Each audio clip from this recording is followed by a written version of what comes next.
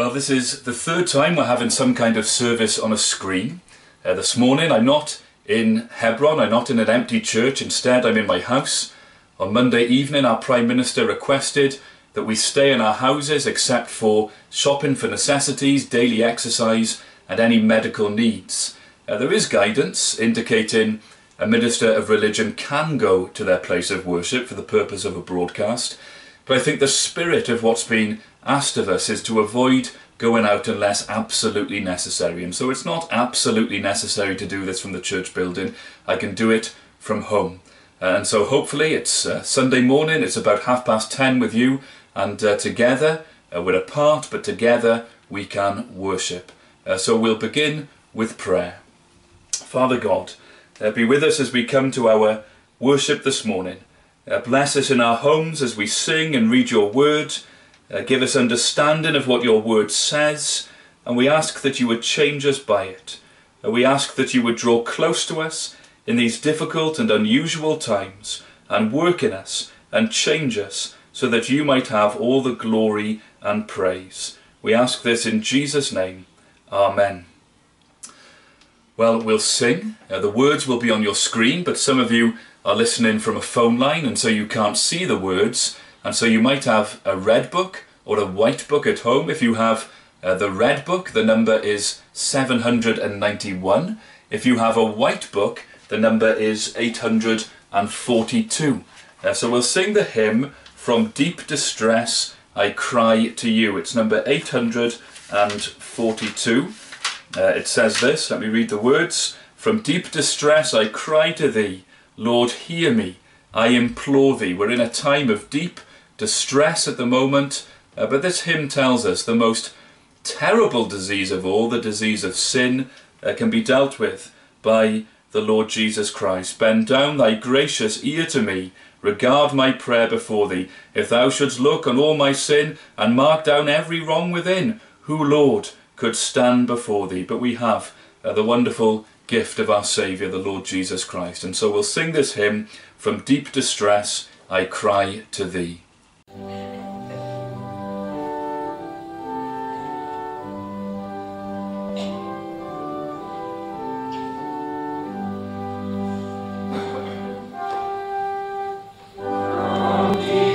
Gracious, to thee,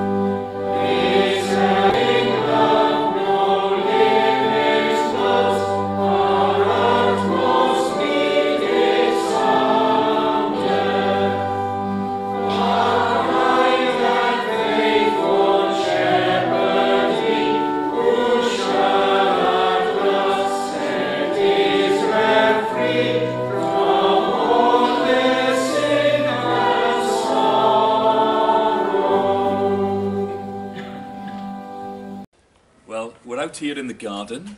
What lessons can we learn out here in the garden?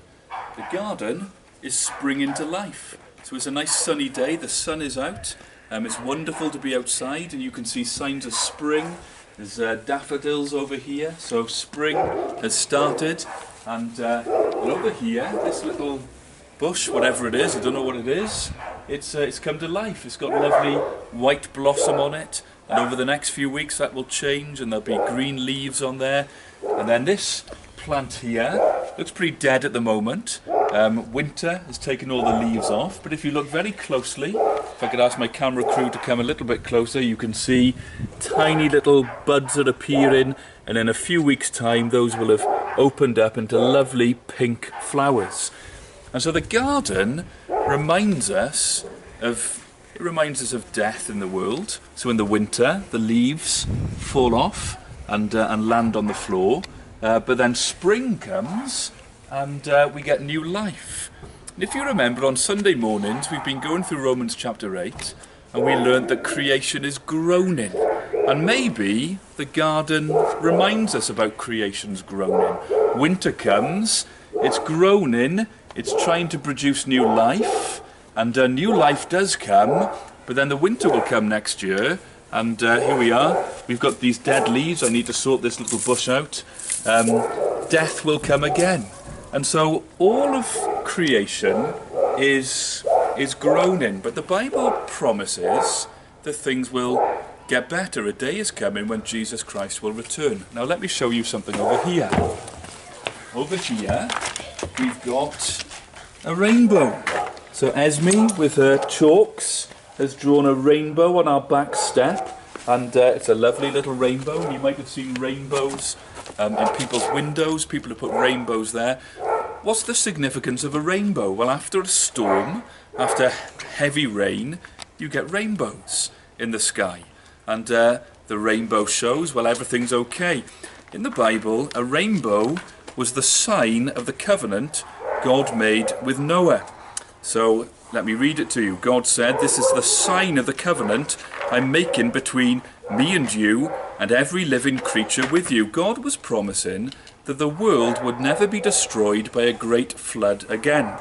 And in fact, God said when he sees a rainbow, he will remember. Now, of course, God doesn't forget, but what it means is this: God will keep his promise. It says this in Genesis 9, "Whenever the rainbow appears in the clouds, I will see it and remember the everlasting covenant between God and all the living creatures of every kind on the earth." God says, I'll see the rainbow and I'll remember the promise I made, the promise that the world would never be destroyed, people, men and women, animals would never be destroyed by a big flood again. God is true to his promises. God is true to what he's promised to do. And it reminds us, a rainbow reminds us of God's mercy. God has promised to be merciful in his Son, the Lord Jesus Christ. If we trust in him, God says we can have our sin forgiven. We can be right with him. And we can know a better world to come, where there will be no more death, where there will be an eternal spring, where there will be life forevermore. We'll sing again. It's 760 in the red book and 803 in the white book. O love, that wilt not let me go, I rest my weary soul in thee. And then verse 3 says, O joy that seekest me through pain, I cannot close my heart to thee. I trace the rainbow through the rain, and feel the promise is not vain, that morn shall tearless be. I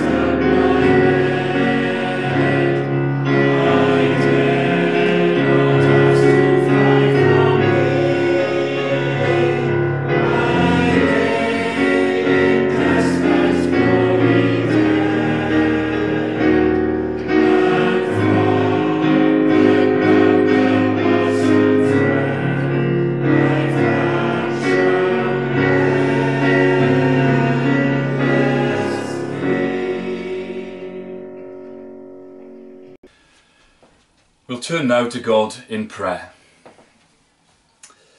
Father God, we thank you that we can turn to you now in prayer. We thank you that in our deep distress we can cry out to you. And we thank you for the sign of the rainbow, the sign of your covenant with Noah, a reminder that you do not forget your promises. And so we thank you for the promises of your word, that if we believe on the Lord Jesus Christ, we will be saved. You have promised that if we confess our sin, you are faithful and just to forgive us and to cleanse us from all unrighteousness.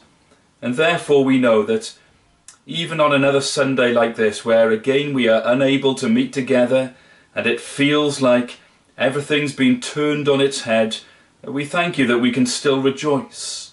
Things could be worse. If there wasn't a saviour for sin, things would be worse. We would know the shadow of death, but we would have no hope. And so we rejoice this morning because we can face the shadow of death knowing that there is a Saviour. We rejoice that you have given to us the gift of your Son who came to rescue your people from sin. We've sung the words of that hymn this morning. If thou shouldst look on all my sin and mark down every wrong within, who, Lord, could stand before thee? And so we thank you that we can have hope in the Lord Jesus Christ. We can hope in him, not in mine own merit. We pray this morning that we would know what it is to rest in Christ. If we have never gone to him, Lord, we pray this morning that you would open our eyes to see our need of him, and you would draw us to the Saviour. Bless us then, we pray. We pray this morning that you would give to us a sense of your presence in our own homes, even grant to us a sense of fellowship with your people, even though we are apart. We pray that you would give to us your peace in the midst of our worry and anxiety, in all of our fear, in all of our loneliness. We pray again this morning for our leaders, for our Prime Minister. We pray for our government in London and here in Wales. We pray for those who advise them. We ask that you would give them wisdom. We pray for those who are managing the health service and our local authority. We pray that you would give them strength in their weariness. We pray for our doctors and nurses, especially in this part of Wales. We've been warned this week that our own little part of Wales could suffer especially. And so we ask that you would equip us and give energy to all who work in our hospitals. And Lord, we pray too for the dying. We pray for families unable to be with their loved ones when they so very much want to be with them. Lord, we ask that dying men and women would come to know our Saviour, the Lord Jesus Christ, and thus die in peace. And so, Lord, we ask that you would extend your grace and mercy. We know that your word tells us you can give to us all that we ask. We thank you for the promise that you give to every sinner, that if they believe in the Lord Jesus Christ, they will be saved. And so we pray that at this time you would be with us in a very real way. We thank you that you can awaken people and you can get their attention. And we pray that at this moment we would know of men and women seeking the safety and refuge of Jesus Christ. And so be with us, we pray. Be with our own congregation here at Hebron and all associated with it. We pray that you would give to us what we need and keep us looking to you. We ask all of this in Jesus' name. Amen. Well, we'll read from God's Word. We're going to read from Philippians chapter 4. So we began last week to look at Philippians chapter 1, and we'll read from Philippians chapter 4, and we'll begin reading at verses 10 to 20. So we're reading from chapter 4, but we'll return to verse 1 in a moment. So Philippians 4 verses 10 to 20. I rejoiced in the Lord greatly, that now at length you have revived your concern for me. You were indeed concerned for me, but you had no opportunity. Not that I am speaking of being in need, for I have learned in whatever situation I am to be content. I know how to be brought low, and I know how to abound. In any and every circumstance, I have learned the secret of facing plenty and hunger, abundance and need. I can do all things through him who strengthens me. Yet it was kind of you to share my trouble. And you Philippians yourselves know that in the beginning of the gospel, when I left Macedonia, no church entered into partnership with me in giving and receiving, except you only. Even in Thessalonica, you sent me help for my needs once and again. Not that I seek the gift, but I seek the fruit that increases to your credit. I have received full payment, and more. I am well supplied, having received from Epaphroditus the gifts you sent, a fragrant offering, a sacrifice acceptable and pleasing to God. And my God will supply every need of yours, according to his riches in glory in Christ Jesus. To our God and Father be glory forever and ever. Amen. Well, at this time in which we can't meet together in our usual way, however long this will be, I thought we could look, to begin with at least, at the book of Philippians, Paul's letter to Philippi. And so last week we looked at verses 1 to 8 in our morning and evening services. This morning I want us to look at verses 9 to 11. So I'll just read verses 9 to 11. And it is my prayer that your love may abound more and more, with knowledge and all discernment, so that you may approve what is excellent, and so be pure and blameless for the day of Christ, filled with the fruit of righteousness that comes through Jesus Christ to the glory and praise of God. Well, as I said, our church is empty. Our Prime Minister asked last Monday if we could work at home if possible. According to the guidance, I said this a moment ago, I could go to the church building for this, but it is possible to do this from home. So I'm preaching to you from my house. It's not just churches that are empty. We had a little party planned for one of our children. It was his birthday, and so he was planning on going to watch Cardiff City with a few of his friends. I had the tickets ready, but then everything changed. All football has been suspended. Empty churches, empty football grounds. This is not a time for playing football. That phrase, this is not a time for playing football, is something that was said at the outbreak of the First World War. On August the 28th, 1914, I've got it in a book here, a man called Field Marshal Lord Roberts, he was a man who had been awarded the Victoria Cross for bravery. He made the following remarks to a gathering in London. He was addressing a newly formed battalion, which was largely made up of businessmen based in the city of London. And these were his words to that battalion on that day. He said this: "How very different is your action to that of the men who can still go on with their cricket and football, as if the very existence of the country were not at stake. This is not the time to play games, wholesome as they are in times of peace. We are engaged in a life and death struggle."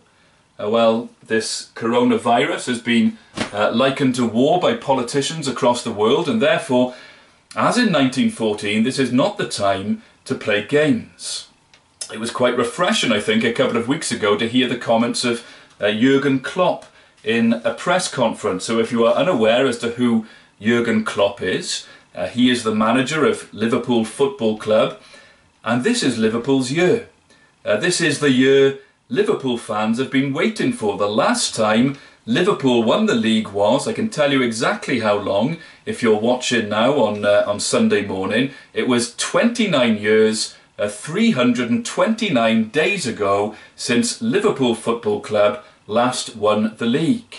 And so this is the season that's been so big for them. It's been so big for Liverpool because they've been so far ahead. Well, Jurgen Klopp was in this press conference and somebody asked him about coronavirus, and this is what he said. He said this: "Look, what I don't like in life is that a football manager's opinion is important. I don't understand it. I really don't understand it." And he says this to the journalist: "It's not important what famous people say. We have to speak about things in the right manner. Not people with no knowledge like me talking about something.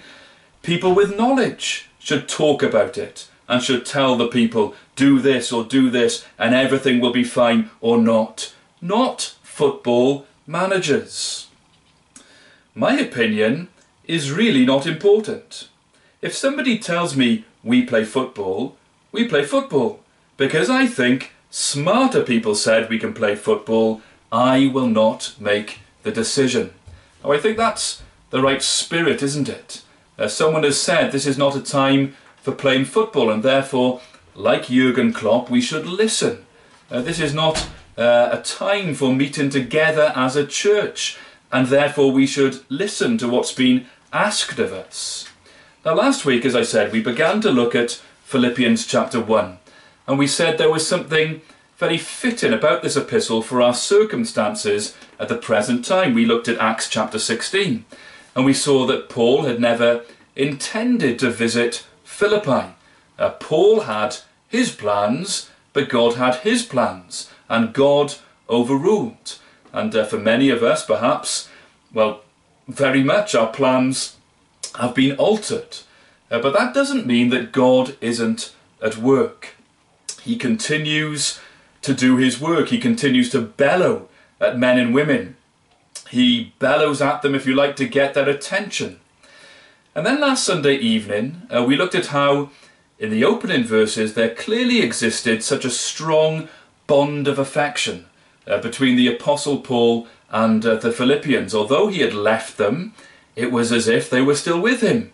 They were, verse 5, his partners. Look at verse 5, "Because of your partnership in the gospel from the first day until now." Well, Paul wasn't in Philippi when he wrote them this letter, but he still felt that they were with him.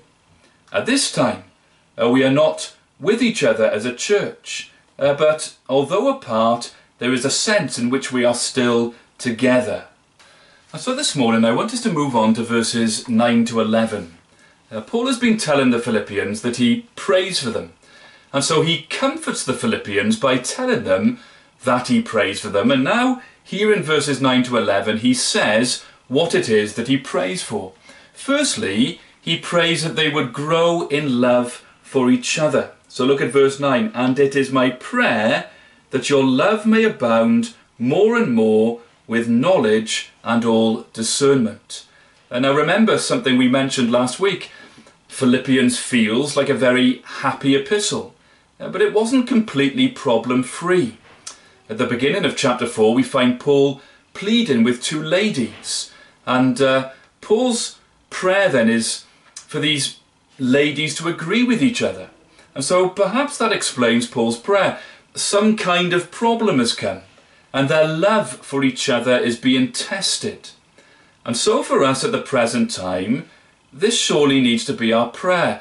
A problem has come. We can't meet together. We can't see each other. Some in our congregation have real need.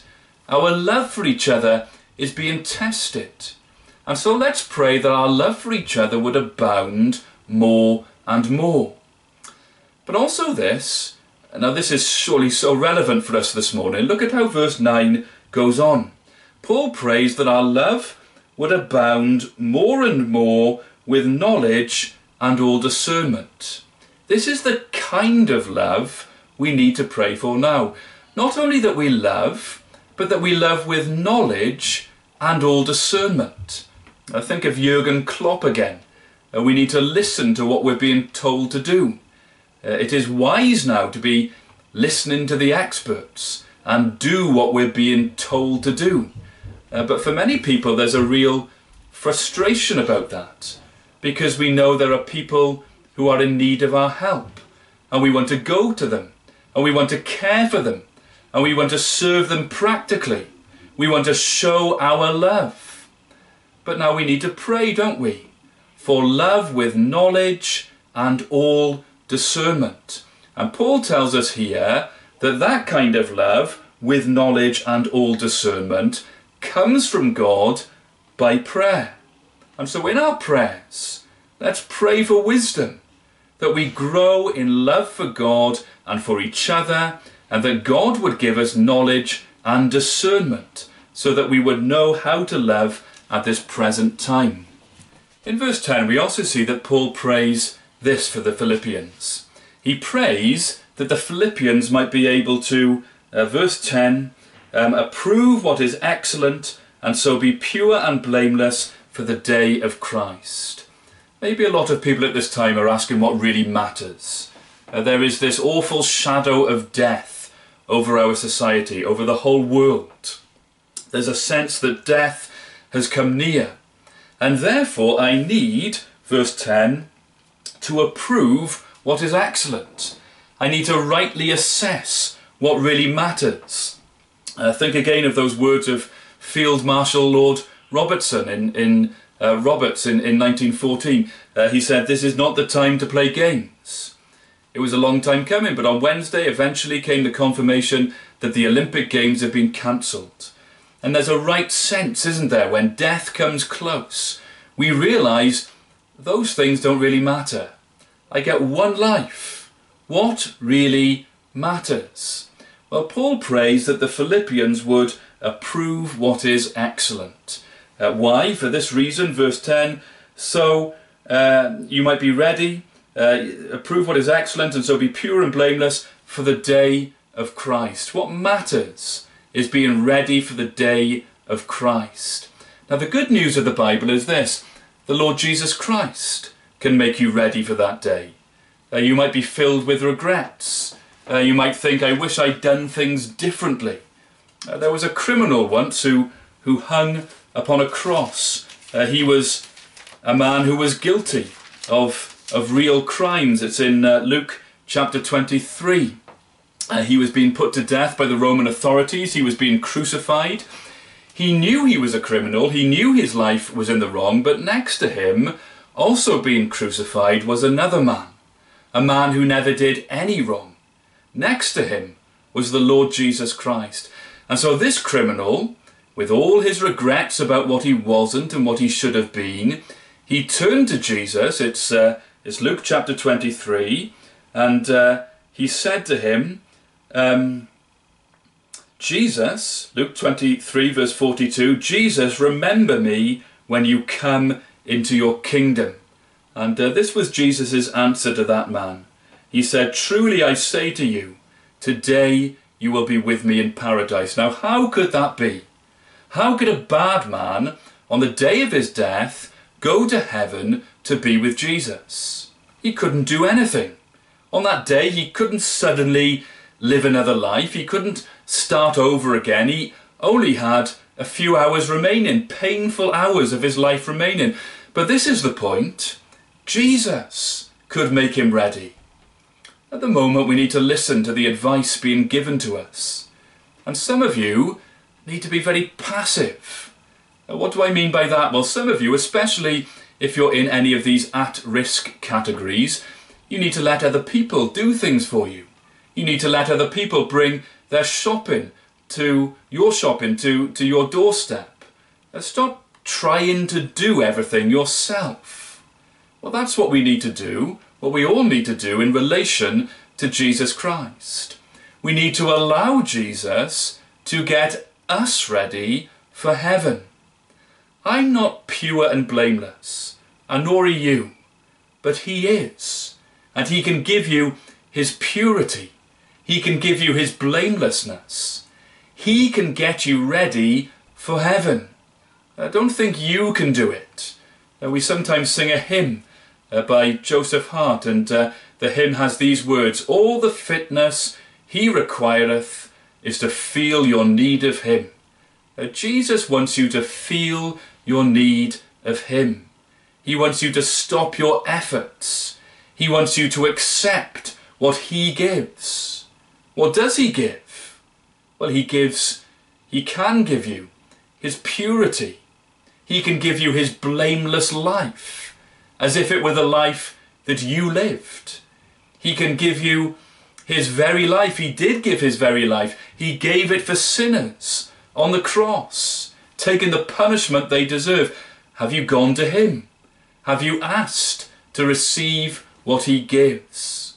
Well, Paul also prays this for the Philippians, that they might be, let me turn back to Philippians, that they might be filled with the fruit of righteousness that comes through Jesus Christ to the glory and praise of God.